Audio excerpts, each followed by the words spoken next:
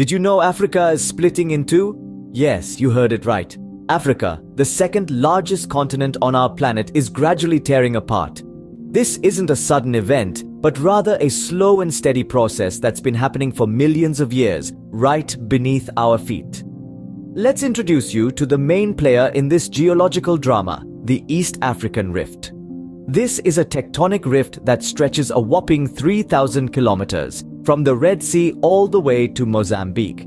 The East African Rift is essentially a boundary where the African plate, one of the major tectonic plates that make up Earth's surface, is splitting into two new plates, the Somali and the Nubian plates. This rift isn't just a line on a map. It's a dynamic, active region that's constantly changing due to the forces deep within our planet. These forces are slowly pulling the Somali and Nubian plates apart, causing the African continent to split in two. Now, you might be wondering, how do we know all this? Well, the answer lies in a large crack that appeared in southwestern Kenya in 2018. This crack, which stretches several kilometers long and is several meters wide, brought the world's attention to the East African Rift. It was a stark and visible reminder of the powerful geological forces at play. However, it's important to note that this crack isn't the cause of the split.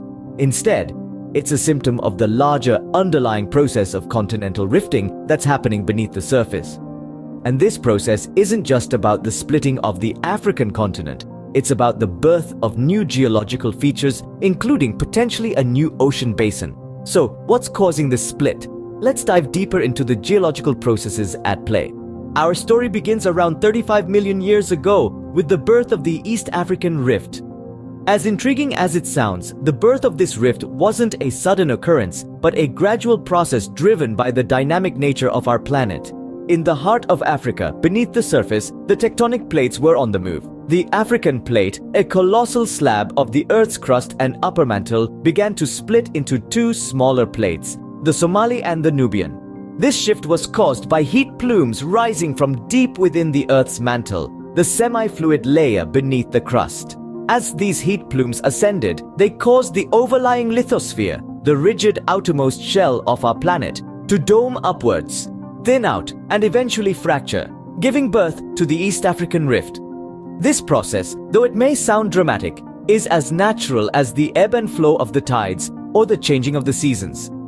Along the length of the rift, volcanic activity became a common occurrence.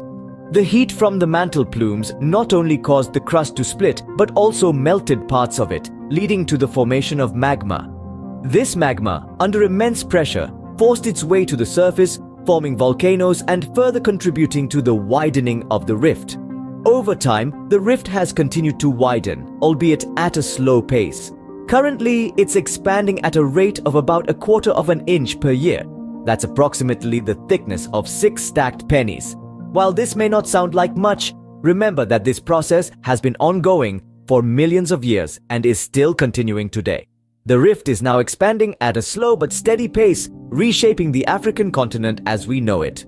This remarkable geological phenomenon is a testament to the ever-changing nature of our planet, a reminder that even the ground beneath our feet isn't as permanent as we might think.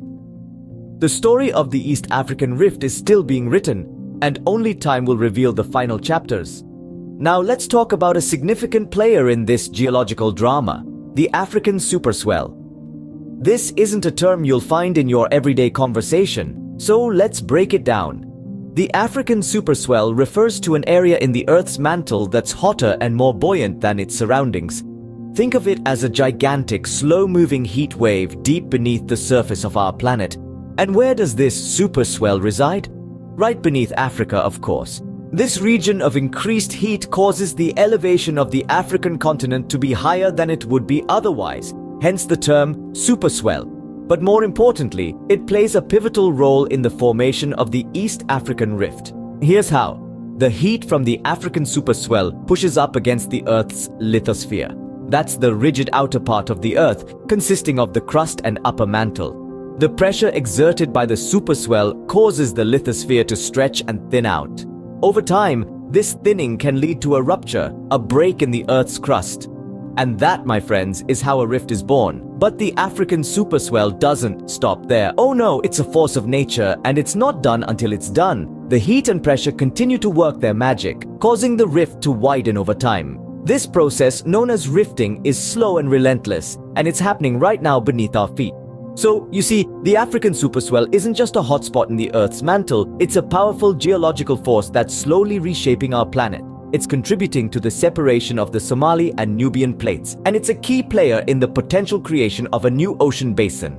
This mighty force beneath our feet is slowly but surely pulling Africa apart, leading to seismic activity and volcanic eruptions. So, what does the future hold? Could we be looking at the birth of a new ocean? Well, according to some geologists, that might not be as far-fetched as it sounds. The East African Rift, a network of valleys stretching thousands of miles from the Red Sea to Mozambique, is slowly pulling Africa apart due to the movement of tectonic plates.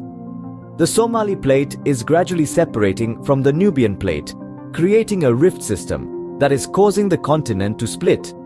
But it's not just a matter of a continent breaking apart. This geological phenomenon could eventually lead to the formation of a new ocean basin. Let's delve a little deeper into that. As the Somali and Nubian plates continue to move apart, a gap is forming between them. This gap or rift is gradually filling with magma from beneath the Earth's crust, causing the rift to widen and deepen over time. This process is largely due to heat from the Earth's mantle, leading to volcanic activity and the gradual widening of the rift. Now here's where it gets really interesting. If this process continues and the rift continues to expand, it could eventually become large enough to allow seawater to flow in from the Indian Ocean. This would create a new body of water, effectively splitting the African continent and turning parts of Ethiopia and Somalia into a large island in the Indian Ocean. This might sound like something out of a science fiction novel, but it's a real possibility that geologists are seriously considering. The East African Rift provides a unique window into the complex processes of continental rifting and ocean basin formation, and it's a fascinating subject of study for scientists around the world. However, this monumental transformation won't happen overnight. We are talking about a process that will take tens of millions of years. But who knows? Maybe in the far, far future, maps of the world will feature a new ocean where the African continent once stood. Let's take a moment to recap what we've learned about Africa's Great Split. We started our journey by addressing the intriguing phenomenon of the East African Rift, a tectonic marvel stretching over 3,000 kilometers. This rift, which is gradually splitting the African plate into the Somali and Nubian plates, has been the center of geologic attention for years. We delved into the birth of the East African Rift, a process that started about 35 million years ago. The rift is a product of heat plumes from the Earth's mantle, leading to volcanic activity and the gradual widening of the rift. This process, though slow, is continuously shaping the geographical layout of the African continent, a testament to the dynamic nature of our planet. Our exploration then took us to the role of the African superswell, a mantle plume contributing to the rift formation. This superswell is a significant player in the tectonic ballet that's causing the African plate to slowly tear itself apart. We then ventured into the possibility of a new ocean being born as a result of this tectonic activity. While this might seem like a plot from a science fiction novel, it's a potential reality that could occur over millions of years. Parts of Ethiopia and Somalia could become a large island in the Indian Ocean, a fascinating prospect indeed. However, it's important to remember that continental rifting is a slow and largely imperceptible process. These changes occur at a glacial pace, stretching over tens of millions of years. The rift is currently expanding at a rate of just 7 millimeters per year, barely noticeable to us, but significant in geological terms. So, next time you look at a map of Africa, remember, it's a continent on the move, being reshaped by the relentless forces of nature.